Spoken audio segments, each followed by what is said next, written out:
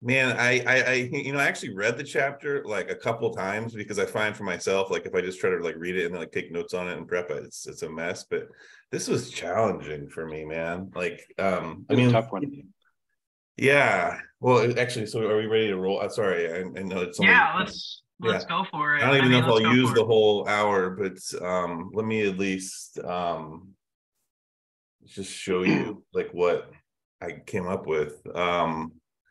So um I didn't really do, I mean, like all of the exercises. Okay, yeah, all right. Sorry, 1 second. Get this out of the way. Can y'all see this now? Is that okay? Yeah, it's good. Okay.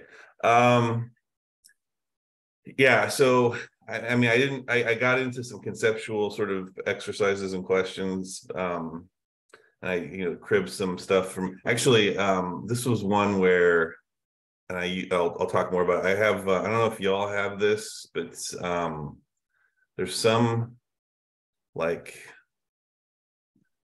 actually, let me just put it in the chat, but somebody, I don't know, at some point did a really nice job to,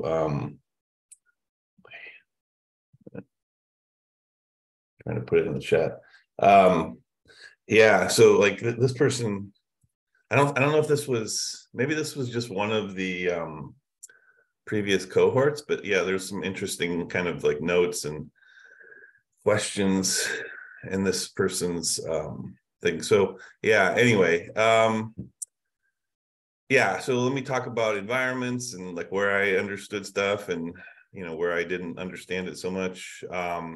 What are the basic properties? What are the how do we how do you manipulate functions in R in a way that allows it to kind of work with different environments? There are special purpose environments, which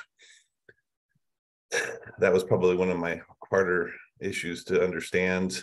And then caller environment, and then 3 places where this is the end. I won't be getting into these last few today, but next week. So one of the things that kind of keeps coming up over and over again when you read about environments is that it drives scoping, right? And actually, one of the previous cohort, I think this was like the first cohort actually. So we already this was actually an interesting thing from the previous chapter, which Ron, I believe you did. But is that right? Yeah. So this idea of name masking, so names defined inside a function, mask names outside the function, can't be found, it goes up. So that's we're sort of, that's even I, like the less computationally like sophisticated person, remember that from my early R classes, this idea of going up one level to the parent if need be. If you functions versus variables, if you use a name and a function call, objects that are not functions get ignored. Kind of makes sense. And then every time a function is called, a new environment is created, which is interesting. Yeah, and then also a dynamic lookup only looks at value when it needs to, aka when the function is run. So yeah, so what are some other things, like, so one of the other kind of things that we hear about in the chapter is, in addition to this idea of scoping being important to the concept of environments, is that a lot of things about environments are just like named lists with with a couple of exceptions. It must be unique. The names in the environment are not ordered, which yeah, I guess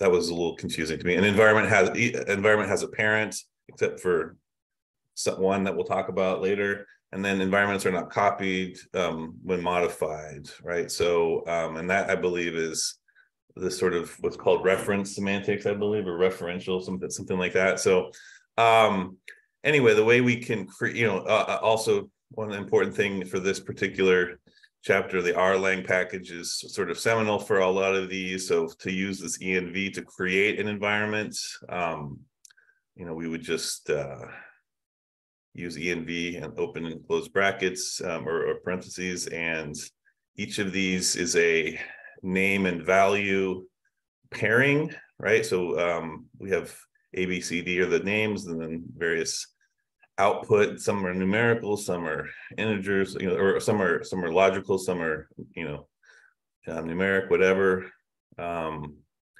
And if we just call the environment itself, it just gives us this sort of non-useful identifying information for E1. But if we use from the Erlang package, this env_print function, it gives us a lot more cool stuff. It gives us that same ID thing, and then it says, it tells us what the parent is, which I'll get into more in a second. And then it tells us what, what each name is bound to in terms of the nature of it, right? So we have logicals, we have, character, string, we have double, and we have integer. So yeah, and then also we can also just look at the names. So these were all sort of interesting. I'll be honest, like probably if I have like one frustration with this chapter, and maybe this is just me not getting stuff because I don't have, like, unlike Ron, I don't have like a tremendous computer science background. I mean everything I know about programming is through R. So it's I guess what would have been helpful maybe, and maybe I'm just missing this, but more to get more information about why we would want to have, like why multiple environments are important. Does anyone else feel that way?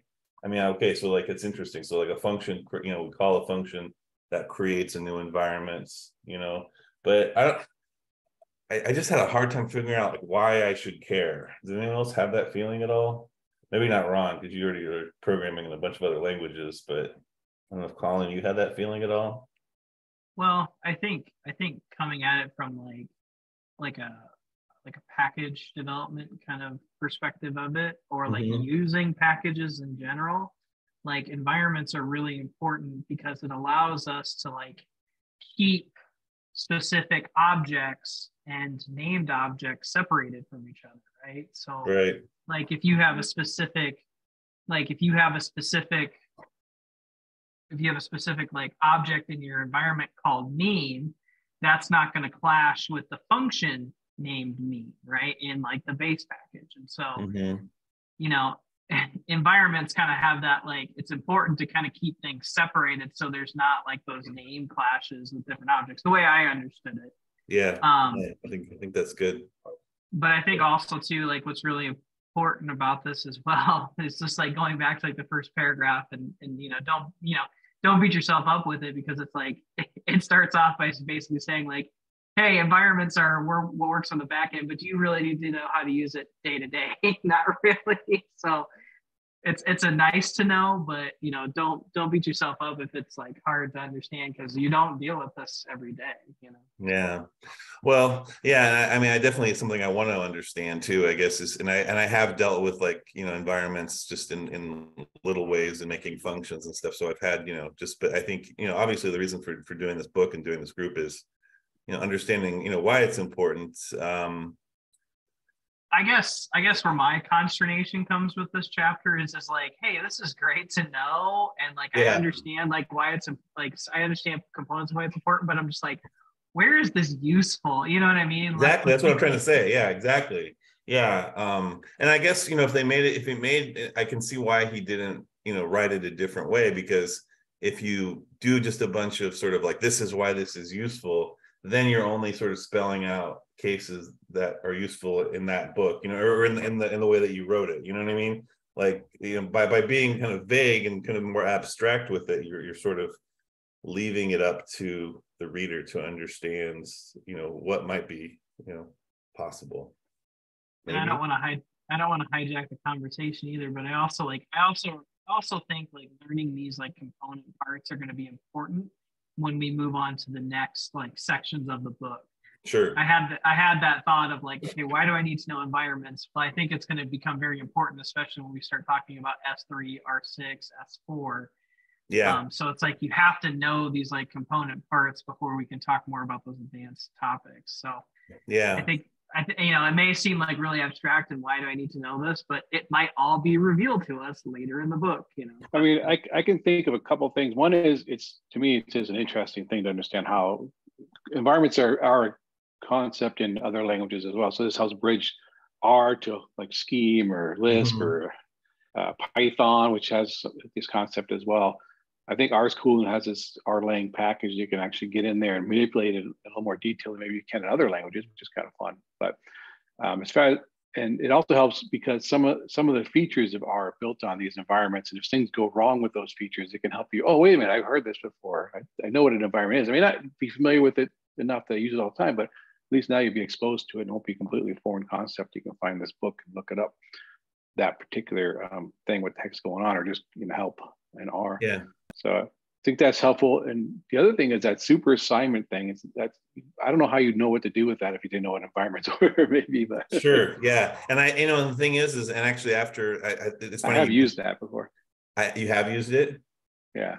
Yeah, I have too, but only when I was like cribbing somebody else's like function solution for something, you know what I mean? And so I probably didn't fully understand it. And no, that's a great point of why we would want to do that. Anyway, but it is an advanced topic. I mean, it is advanced art, so it is an advanced topic. So it's not like you can definitely get away. You have gotten away with and will continue to get away with not really thinking about environments very much through most of what you're doing. Well, yeah, like you say, I mean, it will probably become a lot more sort of evident once we get into the deeper things with different like like Colin was saying, that's true too. Yeah. Well, anyway, that's my 2 cents. Yeah, no, I appreciate that. I appreciate it. A couple other things. Just this was from one of the previous cohorts. Like, so the working environment is the environment whose names are currently would currently mask names in any other environment, right? So like. To your point, Colin, about well, I guess we wouldn't want.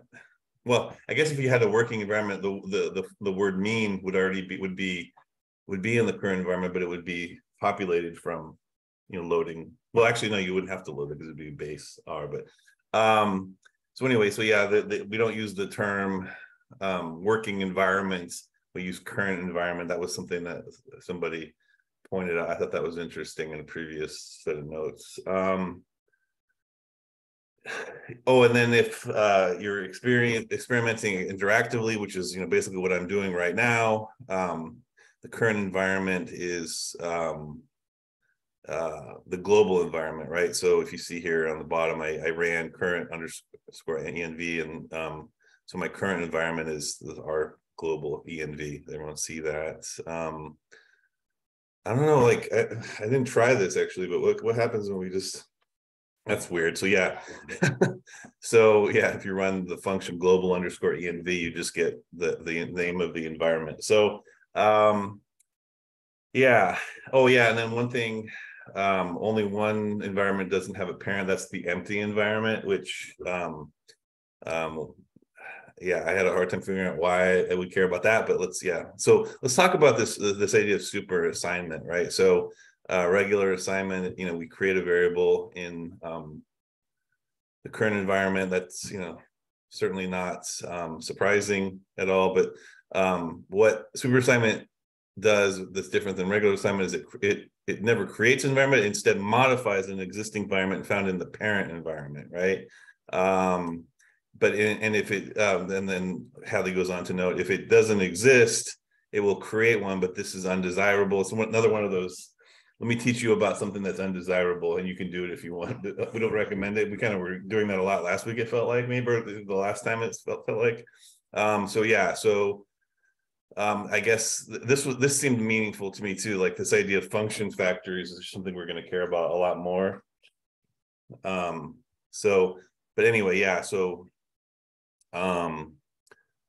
yeah. So this person actually went through and did a bunch of examples with this, right? So actually I maybe this one actually was from the book, or wrong about this.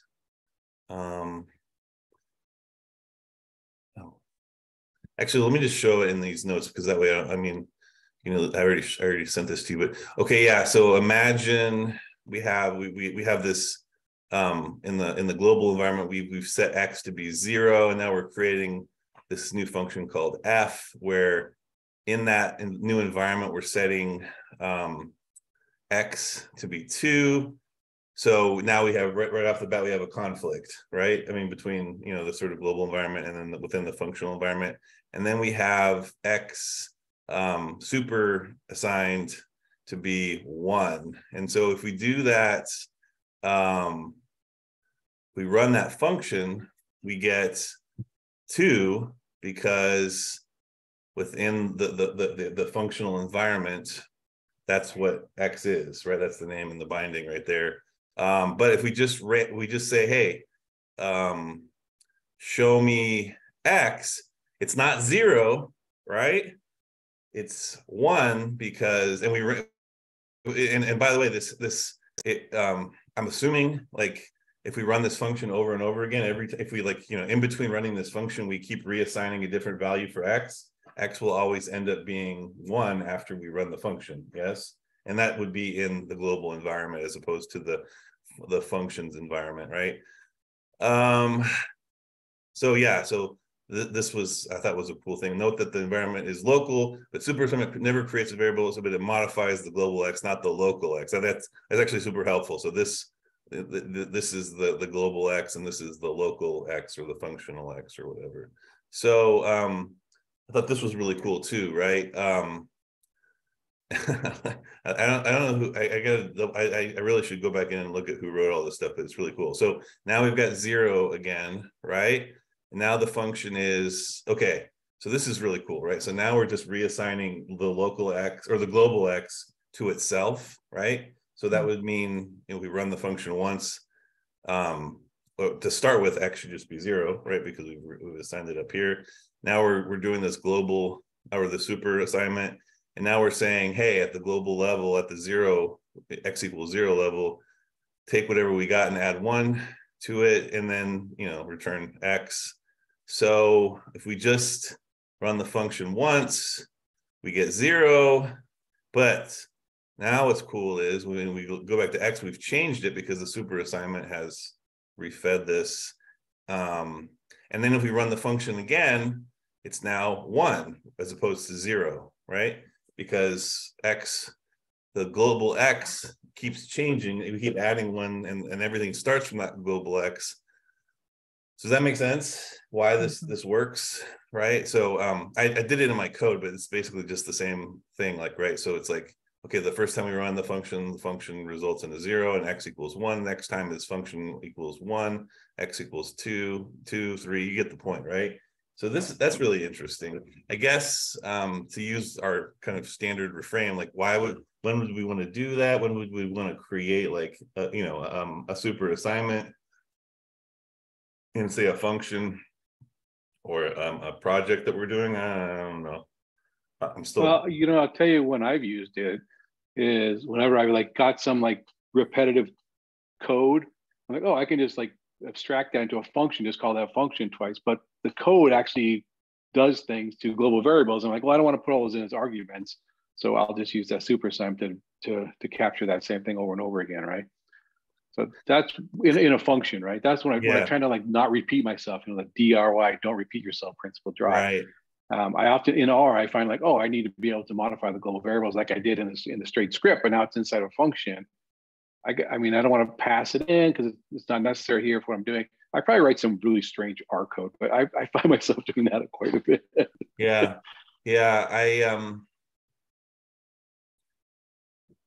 Refactoring, that's what I was trying to think. I use it when I'm refactoring things sometimes.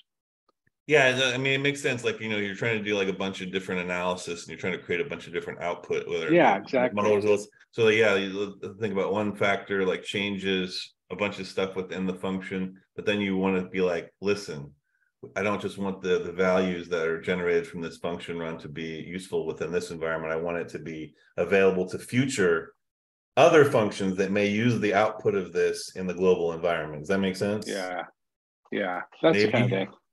Yeah, and actually now the more that I'm thinking about it, I've probably done a bunch of things with a single assignment or the usual assignment that have really effed me up in hindsight, because I should have probably done that super assignment, which is interesting. I hadn't really thought about that until now. So anyway, yeah, more on super assignment as we move into this. So I already kind of showed this, but like, we can create an environment just with like number and parent, and like, okay, yeah, I mean, that's fine, I guess. I mean, obviously these are trivial assignments. I mean, I'm assuming like a more, sort of non-trivial one would be like X equals, and then there's, we have some procedure for like loading a data frame or some larger, more robust source of data. But in this case, we're just having these singular numbers with names. But authors talk about, two ways of adding binding. So env underscore poke, which is just allows you to specify what the existing data set is, what's the new name that you want to add, and what's the new, actually, let me make sure I do this right. So if I,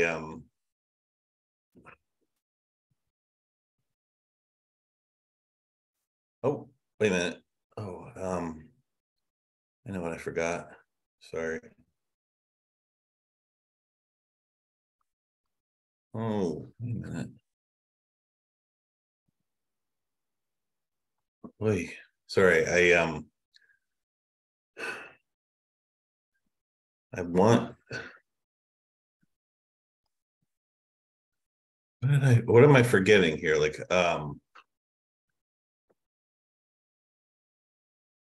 trying to show all of the info. Yeah, I don't even want to show the env print. I want to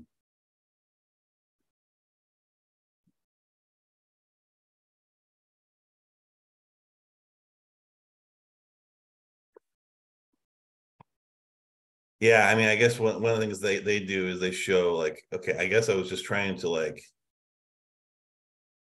I guess I can do that. Yeah. So let me just show this then. Sorry. So yeah, so if I was to start with this, okay, so that's the start. And so now if I run this and I run this again, okay, yeah, so at least we know we've added this. I guess the only difference is between the poke and the bind is you can do multiple pairings. I couldn't really figure out like what the advantage of doing the poke versus the bind was. I don't know if anyone else had that feeling, because well, the thing you'd use poke for is if you had the name of the variable in a string somewhere, right? So I don't know if bind would work. Sorry, I didn't understand what you said. Can you repeat that? Sorry. If you had the name of the variable in another variable, right? Like, oh, variable to bind equals quote A, then I could poke with it like that, right? Because I can pass a string in. So you're saying like if I had like a list, this could be like a dynamic. Names. This could be a variable name that we're passing. Yeah, okay. Yeah. And we can't. And you're saying we can't do that. This you couldn't pass a variable. You could. You probably have to do some kind of quoting thing, which I don't really know how to do. But yeah, that's okay. That's actually a really great point. I hadn't even thought about that. So, oh, and then another thing that seems relevant from this part of the chapter was, so one of the things that there's a common theme in this chapter is like, how are environments and lists similar and how are they different? So so in a list, if you set an element to null, that I think we talked about that, right? That actually eliminates that element from the list, but it doesn't do that for environments. So if you want to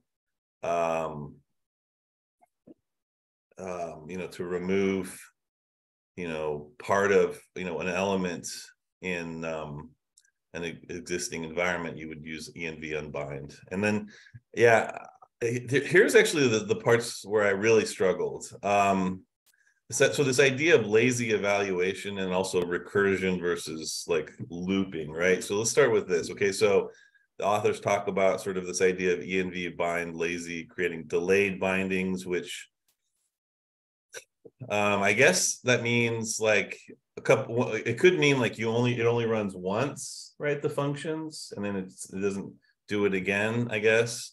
And then there's other ones where it's recomputed every time. And so I guess for me, yeah, this example was kind of helpful, I guess. So in delayed bindings, they're evaluated the first time they're accessed behind the scenes to create promises. So behave the same way. I'm not really sure what the promises parts means, right? So does it mean like, okay, so the results of the function running are saved for later? Because what it looks like here is, okay, so we're saying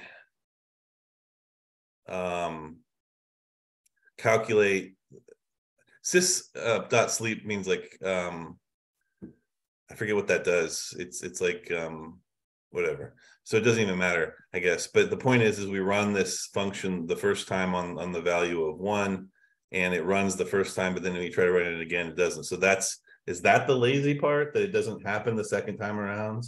No, it does happen. It evaluates it the first time. So a side effect of evaluating is that sys sleep thing happening, right? Mm-hmm. The second time it remembers what it got the first time, which was just the number 1. It just returns that number 1. It doesn't do the side effecting. It already evaluated it. So the lazy just means it's going to evaluate it when you need it, and then once you do evaluate it the first time, it'll remember it, so it doesn't reevaluate every single time. You know what bugs me is the fact that they call it delayed bindings, because it's like you're not delaying like remembering what the values is. You're actually like it's actually binding like to a promise, yeah. Yeah, it's like it's more like saved bindings than delayed binding. That's probably what bugs me about it. It's nothing lazy about it. If anything, it's sort of like, okay, you do it once and then you don't have to do it again. Maybe that's maybe it's just me being like, fussy about language, but I don't know. What does it actually say in the documentation? What's that? I was just looking they call it delayed as well. They call it delayed. Actually, it's a base R thing called delayed assign. So yeah. I guess we're stuck with that. Yeah. It's to me it feels like more like non-repeated bindings instead of a delayed bindings. I'm just saying, like, from a language perspective, because it's like that's what we're doing. Aren't we like assigning something that we're just saving it for the second time around? I mean, we're for future runs anyway. Well, I mean, if you did a normal, if you go up a little bit, if you just did environment bind, that same thing, the minute you ran it, environment bind with that expression, it would immediately do that system sleep thing. And you'd never even know about it because it would happen behind the scenes. So the next time you called it, there'd be no delay, right? Mm-hmm. The delay coming from the sleep. What sleep does is just pauses the execution for 1 second, I guess, right? Right. Or 1 millisecond. I don't know what the units are here, but for 1 millisecond usually. But whereas and so that actually doesn't get executed until you first time you try to access the variable with the lazy evaluation. Whereas with the direct bind, it'll just evaluate it right away. You probably won't ever even notice it happen, right? Here's another question: what's with the curly brackets? That's just a block. You can put blocks anywhere, right? So if you have a block of code, you want to have several things happen in, right? Oh, okay. Use like in a for loop, you use a block, curly brackets. It's the same exact curly brackets, actually. It's not part of the for syntax. It's part of the block syntax. Yeah, it's interesting. Okay, well, I've never heard of block syntax before. I'm not sure that's the right word, but it's called a block in other languages. Is it called a block in R? I don't know. I don't know that. It probably is. I've just never seen that. Like, well, when you mentioned that, you've never seen that before. I was like, I'm glad I'm not the only one. That's for sure. But you have seen that when you define a function, right? You use the little curly braces, and when you do a for loop, you use the curly braces. If yeah, that's right? true. That's true. No, those things aren't part of the syntax of if. If it's just if statement, but when you have multiple statements, you got to group them into a block, then use curly braces. C does the same thing. Maybe you know what the problem is Ron, is like I really don't understand what the heck this syslleap thing does. So it's just the time interval. Oh, is it milliseconds? It usually is milliseconds, I think. Yeah, it just pauses it for a second. Oh, it does say seconds. Okay. Seconds, right? When I say usually, because it's a system, it's a C library called too, right? Called sleep, and that's usually in milliseconds. But seconds is easier to notice, that's for sure. yeah. So then, that's a good question. So if you did like an environment bind, that same exact thing right there, environment bind, current environment, blah blah, but without the lazy part, and put like 1 second, you'll probably notice a slight delay right when you executed it, because it's going to do that immediately. Yeah. That thing right there. So now do it again. We take away the word underscore lazy part. Nope. Well, I guess. Oh yeah. Sorry. You're right. Okay, hold on. Sorry, I got it. I don't do a lot of. I'm kind of like anti-console. I don't know. Like I like having things in like scripting. Oh yeah, me too. Now see, look at 1 second later. Now it comes back. So it did it right away, because it didn't do it lazily. It immediately evaluated that thing and binded it to the B. Okay. Okay, I see.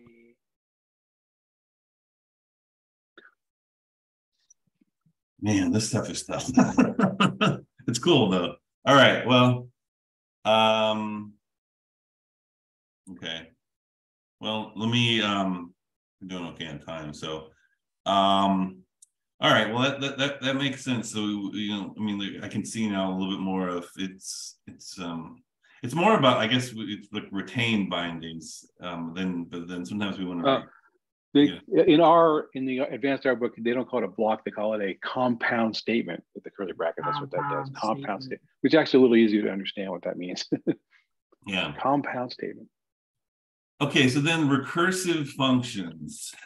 If you want to operate on every ancestor of an, it's convenient to write a recursive function. He does mention something about you using a loop instead of recursion. So let's just focus on this. And so once again, I'm taking this straight from the book. You know, this idea of this where function, right? So where the two arguments are name and then, you know, the caller, but whatever the working environment that we're working with right now. So so an empty environment is like that's the end of the road for everything, right? And so if the current, I guess what I don't really understand. Okay, so we're saying if the current environment that you're in is an empty one, you can't find the dang thing because there's nothing there, right? And so that's the base. They talk about having a base case, a success case, and a recursive case in the book, right? So the base case is if your current environment, if you're whatever, you know, working environment or current environment, however you talk about it, is identical to an empty environment, which is the end of the road for environments, right? There's nothing there. Then you just send back a message that says, hey, I can't find your thing, blah, blah, blah, right? So this env underscore has is just that, you know, it sort of returns a logical of, you know, if we find the thing that we're looking for, he'll tell us what the name of that is. And then the last one is, okay, this recursive case where the name. So I guess what you're saying here is just return the name of the parent environments. Is that basically, is that you all see? Well, no, it's calling the same function. It's calling itself, right? Recursing on itself. It's calling the same function where. So it's just say, okay, I can't find it in the current environment. We're not in the empty environment. It's not in our current environment. What I'm going to do instead is you know what I need to find out whether it's in the parent environment. Oh, I know. I have a function that does that. It's the function I'm defining right now. It's called where name environment in the parent. So that's the recursive nature. Right. I just was going to see. Oh, okay. So you can't like so if I were to run this function, oh, never mind, because I'm doing that on a function, so I would need. Actually, let me do this. Hold on. So recursion is just like iteration, right? But it's iteration with it like, well, like you said, recursing back on itself, right? Is that the way I understand it? Right. So, yeah, by the way, another this is exactly. Yeah. Because remember, the name of the function is bound into the current environment, which is so the function, well, in its own definition, it's aware of its own self in some sense. Yeah. Okay. Well, and anyway, they also, another thing he does is they create like this, like a template for how you would do this if you wanted to like out this. Okay. So this is far. And there's an exercise that has you doing that as well. Yeah. So, okay. So I want to take these one at a time. And some of these are like, probably easy, but I figured we'd talk about them. just to, and by the way, another thing I should say, I'm well, I don't know if you can see this, but I'm extra prepared. I bought online the it's like, you know, the kid who buys like the cheat sheets or the answer thing. So y'all, I'm bringing the thunder over here with my solutions, which actually is written by Hadley and I guess some collaborators. But so anyway, Amazon comes through. So what just without looking at anything, can anyone give me some ways in which environments differ from lists? Let's well, the biggest one I always think of is the reference semantics, right? So that when you change a binding, it doesn't create a copy. It actually changes it. Right. Reference semantics, indeed. Yes, that's the first thing in the cheat sheet. The other thing is parents. Parents. Up until the empty environment, which was interesting to me, mainly because that's really important when you start talking about the search path, and the search path becomes especially important when you're developing packages, because right, like that is a very important component, and that's built on the foundation of environments. Yeah. This was actually interesting. I don't know if anyone thought about this, but contents of an environment must have unique names. So that I'm assuming that means that it's possible within a list to have like non-unique names in some of the elements. I couldn't think of an example of that, but also the contents of an environment are not ordered, right? So lists are, ordered by definition, right? I think.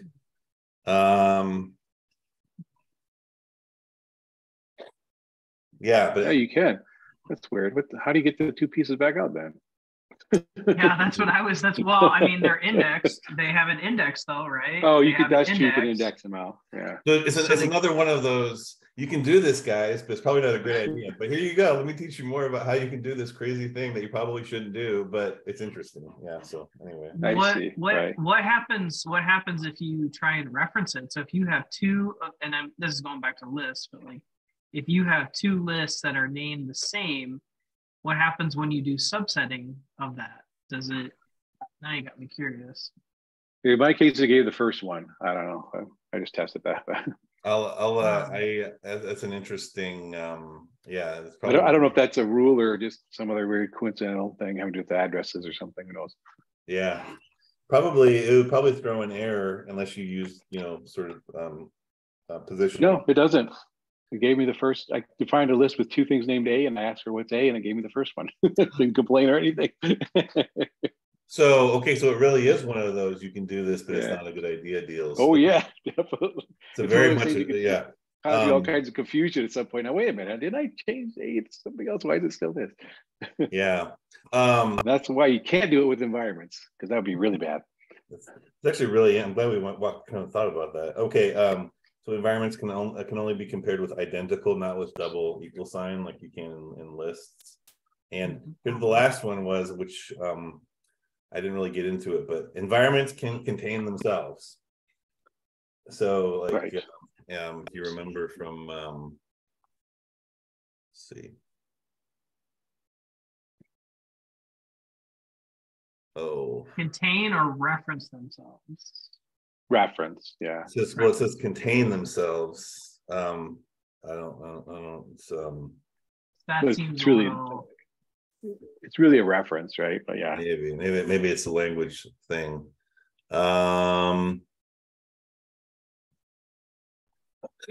Yeah. Okay, and then I wanted to get into a couple other. Oh, okay. What is the parent of the global environment? I've already kind of. Empty environment, right? No, wait, no, it's not. It's not the empty environment. It's a package environment, right? It's whatever the most recently loaded package environment. Is that right? Yes, you're right. Sorry. Actually, yeah, I did read that. I didn't talk about them in my notes. Yeah, so the only one that doesn't have a parent is an empty, and then you're right. So like whatever the last package is. Which is usually base. Well, I shouldn't say base. I mean, because you could have many different packages. Base is the first one that gets loaded in, right? Well, I guess there's probably a way to modify that, but that's where we get into like special environments, is that they have like how right. So sorry, Ron, this is your thing right here, right? So we loaded package. There it is, yeah. And so basically for base, the parent for base is the empty environment, yes. And then the global environment is the last thing. Its parent is, yeah, whatever the last thing is. Which, by the way, I don't know if y'all have ever dealt with this. Have you all ever used the conflicted package before? I've heard of it. So have you ever dealt with, like, okay, so you're doing stuff in, and you've loaded a bunch of packages, and you're working with two packages that each have a function called filter, right? And so how do you resolve that in your coding? Just out of curiosity, like what would your practice be? Well, I mean, you can use you could use the double colon notation, right? Yep, could do that. Yeah. Do double colon. Yeah. That's a good one, except let me just show you what I do. And I don't know, once again, this is like, personal preference. There's something called conflicted, which is a package. And what you do is, and this, I think this speaks to dealing with some of these sort of, because typically what happens in R, at least from my experiences, is whatever the last package with that name that you load. So this is how I used to solve it like 5 years ago. I used to load the tidyverse last. That was my like workflow, which is totally insane in hindsight on my part. You know what I mean? Like the fact that I thought that was like sufficient, because you might, who knows, maybe like something changes and all of a sudden. So anyway, can you all see? So it basically conflict underscore prefer. It says, okay, for the function here, I love the here package. I don't know if any of you use that. I'm a big fan of that. So and then filter, like there's a million packages with filter and select. So what I do is I say, hey, for the function select, map that onto to dplyr as a package, right? So it's and by the way, like I tend to use the same dang thing for all of my projects. So I mean, I'm sure there's a way to do it better, but anyway, I don't know if that matters to anybody, but like that kind of, that's pretty cool. I was reading that stuff because, yeah, typically whatever, if you have a functional conflict in your, and you're in your global environment, I would just go to whatever the last package to have, whatever the thing is that you're trying to do. Anyway, yeah. So how are, I think we already talked about that. Let me see. Actually, there was like regarding like the search path, and I was trying to find it while you were discussing. Yeah. I was trying to find it because I don't know if anybody's familiar with Tan, but he's pretty active in the Slack group. Tan. He hasn't been. I haven't seen him post in a while, but he's still around. He added I had a question one time with package development, and so like what I was trying to do was it was like a workflow package that basically had some like SQL scripts inside of it. So basically all you would do is like you would run a function and the function would call a SQL script.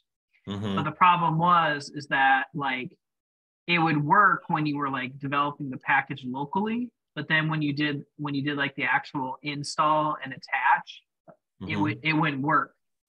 And it was because of the search path. And so there was a specific function that you had to use, and I can't remember what it was called. I was trying to find it, but it was a function that forced all of your functions to work within the package environment so that when you called the specific like file path in the package, when it was loaded on your computer, it would actually pull the SQL that you needed to do to run the query. And so, yeah, it's just interesting to kind of see how search path comes up again, because it's like, especially within package development, because you're trying to manage like your package environment, but not only your package environment, but your package environment in regards to the global environment when somebody installs it and attaches it. And so I thought that was kind of interesting. Yeah. I'm glad we kind of talked it through. I'm kind of glad I want to like basically just for clarity's sake. So, I mean, I probably will just next week. I'll probably just start with special environments and just touch on these three. But yeah, I mean, there's not even a lot of like questions, right? There's not even a lot of like exercises for this, because their exercises are all sprinkled throughout the chapter. Yeah, remember, that's how he does it in this book, which is kind of throws you off. But yeah,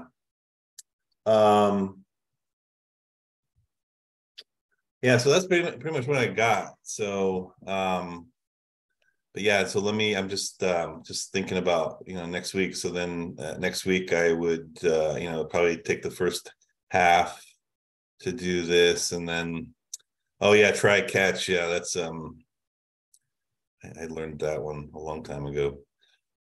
So yeah, hopefully I could get through this. Yeah, so the conditions, this actually does make sense to me, and I would think if there's one thing actually I need out of this process is doing better with this, because I do a lot of functions where I don't put like I don't write a lot of functions, period, but I would say to the degree that I do, I'm not always writing like proper checks and like looking for errors or things or whatever. So I'm actually kind of interested to see what this looks like. So that's all I got for now. But yeah, if y'all have a chance, all right, there's this particular, I mean, you probably all looked at this, but yeah, they have some great stuff that was really helpful. Why should I care? It said right there. Do they have a good opinion on that? What's that? Or is that rhetorical? Why should I even care about? Yeah.